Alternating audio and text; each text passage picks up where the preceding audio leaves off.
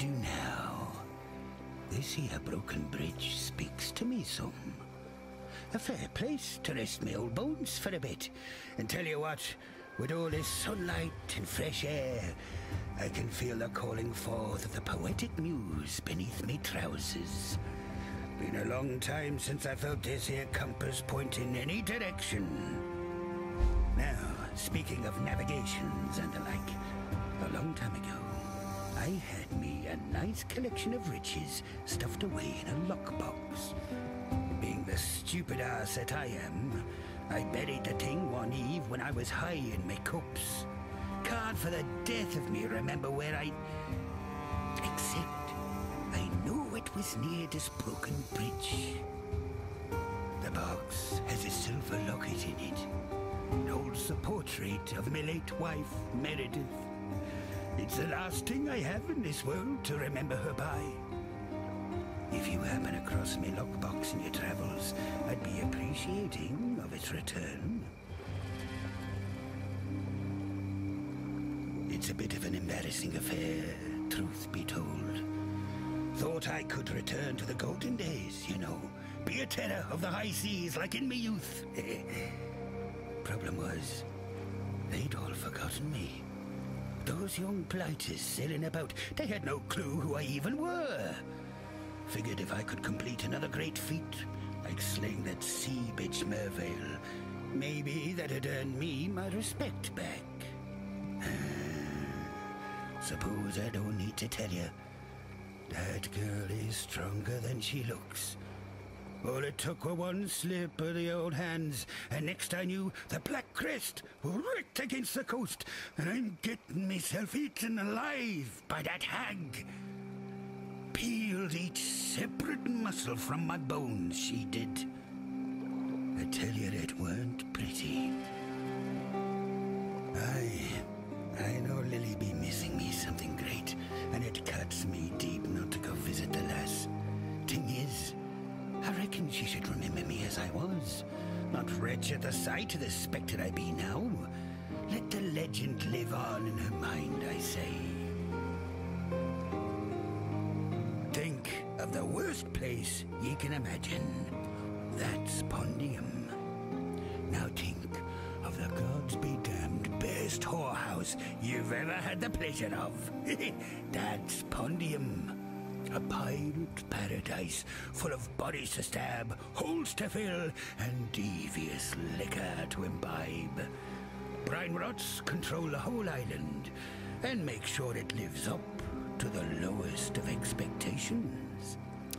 Can't imagine much has changed since I was there last. Still, it's a good place to swashbuckle and make love to a bawdy, buxom bunter out back of a boozy bar. Aye, them brine rods be a nasty bunch. Led by me very own flesh and blood, me baby sister Lucy. The rot mother, they call her now. Used to be that I were their leader, back when the brine rots were about one thing, and one thing only, raiding, pillaging, and plundering their scrawny black guts out. Old Lucy were me first mate, for years. But she got a whiff of the power that being captain could gain her, and mutineered me own sister. Dropped me on some deserted island off the coast of somewhere. The bitch. Took months to make it back to the mainland. That brine rot clan's been trouble ever since. Used to have some good old-fashioned pirate on 'em, and now they're raving mad lunatics out for their next fix of fear and fortune.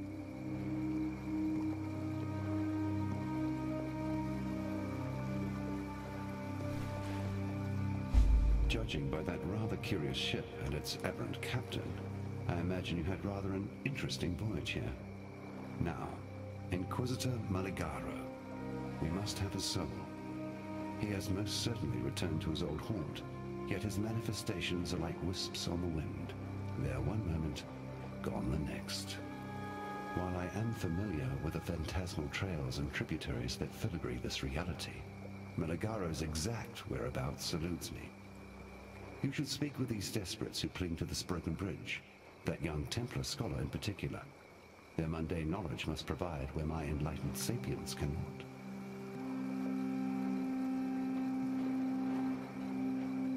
There was a time before the beast, bathed in the shadows of lost memory, when men and women like you could ascend. Through rareness of quality and the adoration of their people, these few could reach out into the quickening mists of immortality and grasp the power of godhood. Mind you, transcendence is never easy. Like the pains of childbirth, it reeks of agony, tragedy, and sacrifice. The sacrifice most often being of one's humanity. That is simply the way of it. Those of us who seek the immortal throne live long enough to see ourselves become truly monstrous. Judging by that rather curious ship,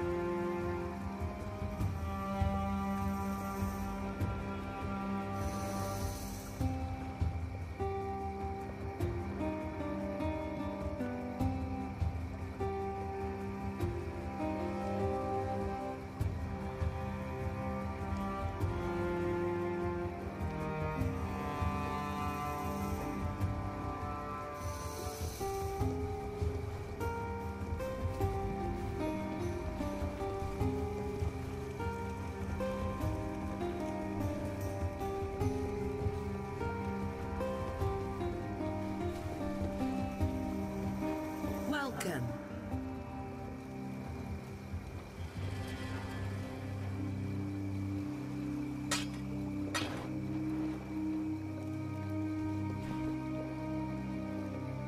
Thank the gods. You're no saint, I can see that. Though, who am I to question what form divine providence comes in? I am the great Alva Valai, reliquarian extraordinaire. A seeker of mysteries, explorer of the unknown, lover of all things that glitter, and I need your help. The lost temple of Exile. Halls lined with finery, boxes stuffed with glimmering riches, and relics touched by insurmountable power. For eons lost to history, until now. I believe the secret of its location lies in the Gulf City, which until very recently was submerged and completely unreachable. But with all that's going on, the city has risen from the depths and, well, it's still completely unreachable. It seems the only way to even get close is across the river, and the only crossing is overrun with bandits.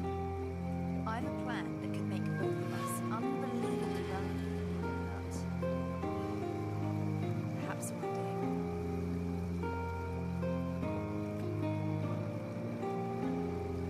I believe the secret of its location. Ah, yes. You do seem to have a penchant for presenting yourself when times are at their most perplexing. It would seem that our Almighty has forsaken us. False deities from ages past now rise and ravage, while our blessed innocence remains as silent as the stones at my feet. So much for Templar propaganda, eh? Well, I suppose if we are to fend for ourselves, then I should answer your troubling arrival with our own most pressing tribulation. The relic that washed ashore and started all the chaos. It was covered in ancient Val inscriptions. The symbols were much weathered, making them challenging to translate. Yet I did my best. The inscriptions spoke of the god Wraeclast. If this object somehow housed the spirit of that many-faced monstrosity, then I fear we are all in danger. Wraeclast was renowned for his penchant for subjugation and control. Please, I urge you to destroy this god before his strength and dominance grow insurmountable. Nip this divine threat in the bud, as it were. Our poor friend, Grust, has likely become Wraeclast's avatar in this world. At least his recent behavior would indicate as much. If you could see to Grust's passing, Wraeclast will be forced to retreat into the relic. Destroy the relic, and perhaps you will also destroy the god. Yes, Wraeclast, the god of many faces. I read about this god when I looked after the museum in Theopolis. It said he was obsessed with governance, in particular the control of humanity through our base animal instincts. He ruled over the citizens of one unfortunate Val city. Alas, the name escapes me. Yet I do recall that his experiments brought his subjects to the brink of extinction, and that he was forced to enslave many a primitive Asmerian of the time so as to repopulate his domain. Though I shudder at the thought, I can only imagine that Wraeclast has rather similar plans now. It started with a few mumblings in his slumber, then long forays into the wilds, searching for relics of a distinctly arachnid nature. I thought it a natural extension of Silk's eccentric persona at first. Then came the sleepless nights studying those relics, the fevered recitations in broken Valish, the strange 8-phase rituals. Then one night Silk gathered his collection and scuttled off into the darkness without a word. Silk has always been susceptible to fine fictions. Perhaps he has finally shunned reality altogether.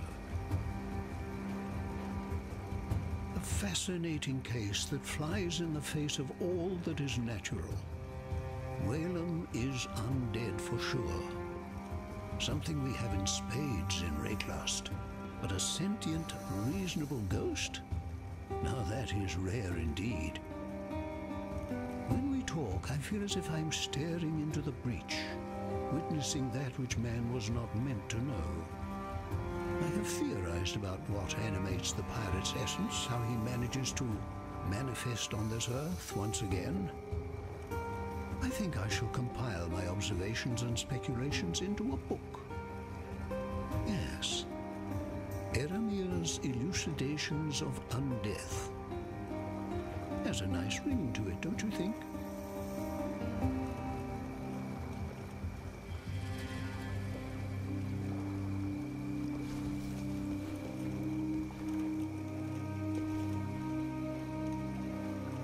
You arrive. The Great Spirit spoke in my dreams, told me that darkness would again drown our lands. And you, Exile, would walk before the flood. But what is this? You are not alone. A shade, a memory, older even than... No, older than spirit? Fear grips my throat. I shake, but the spirit drapes a warming cloak upon my shoulders. This ancient ghost that follows you, it has the trust of the spirit. And if the spirit trusts, then I trust. My heart weeps for our old home, but what the spirit gives, we must embrace. The spirit, it claims who it needs to, when it needs to. There is no sense in sadness. I watch Silk for many days, scurrying to this old Val stone, scurrying to that old Val ruin, always muttering. He talked and talked and talked, yet I heard no one answer. The spirit warned that I should stay away from him. It pained me. Silk is my friend, yet I must listen to spirit. I go from Silk's side, and now he is gone from mine. I do not know where Silk go, but I see him in dreams. He is caught in great spiderweb that stretch into darkness. And that spiderweb, it is full of bones. More bones from more people than I ever see in my life. If you find Silk, please, free him from the web. Don't let him become bones like the rest. Wraeclast has changed. Once, I knew my place in this world. I knew my place within the spirit. Now, doorways have opened. Doorways I can neither see nor touch, but through which the spiritless ones pass all the same. The spiritless ones must be driven back. Their doors must be closed. May the Great Spirit guide you in your battles against these ancients that mean us nothing but ill. I belong to no one but the Spirit. I have no need for the sweet words and caresses of a ghost. Whalem, he makes me laugh, and he hears the voice of the Spirit. Not in the same way I do. His Spirit speaks of the great waters beyond this land. He pays heed to the Spirit, and the Spirit loves him for it. I do not. It is better to speak to the dead than no one at all. Whalem knows the Spirit, but he will not know me.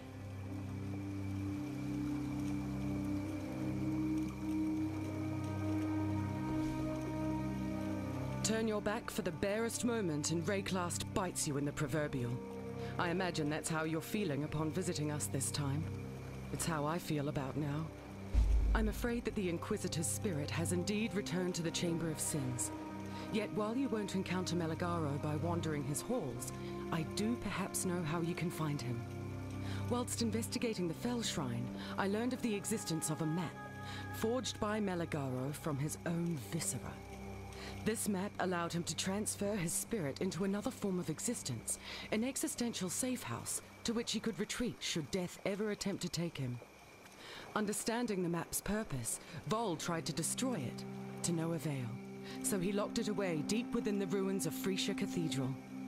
Find that map and place it upon the Reverie device in Meligaro's old laboratory, and when you step over that threshold, expect the very worst.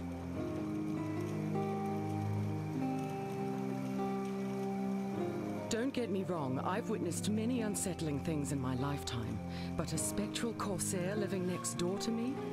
We reside in dark times indeed, when the living need share their quarters with the dead. I didn't think it possible for Silk to grow any more peculiar, but then I've been wrong about so many things since coming to Wraeclast that I shouldn't have been at all surprised. Still, it's interesting that his behavior of late has mirrored that of certain Templar zealots I had the dubious pleasure of meeting back in Theopolis. Like them, Silk appeared obsessed with finding answers to this reality in some ethereal realm of divinity. For my part, I prefer to keep faith in this world. The answers that come from beyond are seldom the ones we want. My poor Groost, a kind man, a strong man. And now, I begged him not to meddle with that relic. It washed ashore after the earthquake, and Groost simply had to know whether it was a danger to us. To me. The unholy thing within that device. It possessed Groost, turned him into a monstrosity. We fled the village, and as I turned back, I saw he was killing them. The stragglers, killing them all, even the children. My Groost is dead. That thing that has stolen his body. Please, destroy it. I'm aware that you and Groost had something of a commercial relationship prior to his accident. As is the Asmeri custom, Groost's few possessions have now passed to me. I'm by no means the warrior he was, yet I know my blades and bows well enough. At least it's something I can do to honor his memory. And to keep my mind off things. You are well. Hello. This old mind shall remember.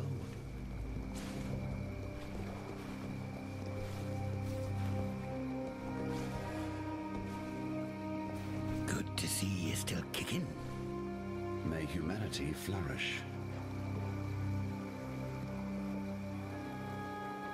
Let us go hunting, this time amongst the ruins of an encampment most familiar to you, once inhabited by your friends, the Asmeri. Wraeclast. He's ruthless and cruel with cunning unfathomable, yet he bears one defining weakness, a fear he forged into chains of his own keeping. His is the terror of grasping too much, and having it all slip through his fingers. It makes him irrational, and therefore vulnerable.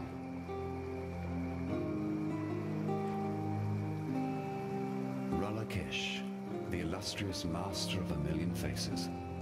I call him the god of hide-and-seek, while other deities waged wars, spread their seed, and laid waste to whole empires.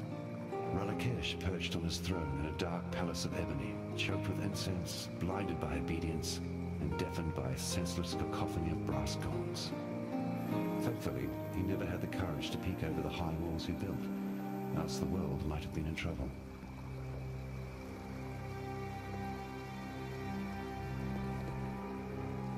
Who there? Ina's a pretty young thing, ain't she? Bosoms to eclipse the sun she has. Might be that I spent some time here. Get to know the lass a tad more. Never mind that she's young and alive and I be, old and dead. Once she hears me poetry, that is. Not a girlie alive who won't want for a bit of the old rot tooth once he breaks out the, tongue twisters and word plays. Not that she'd likely hold much interest in an old ghost like me. Still, a man can dream, even a dead one. Ah, that lassie. Pretty on the eyes, I reckon. But she's got her knickers pulled up far too high. Bit uptight, if you ask me. Let him here, though he's a tad dull. Tends to ramble on a bit. Still, he's a few interesting stories of his own. So might be worth chewing the fat with from time to time.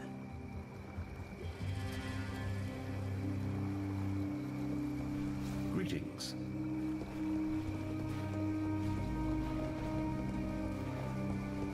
Hello, Exile. Hankering for education. Yes? Hello.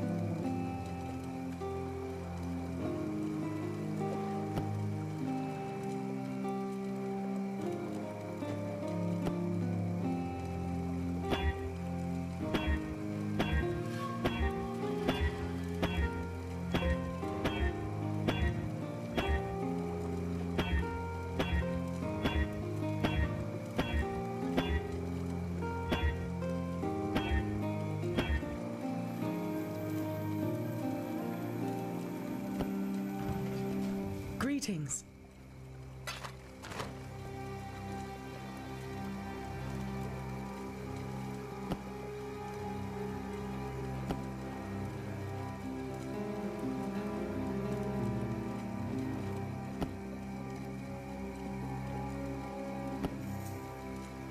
Hello.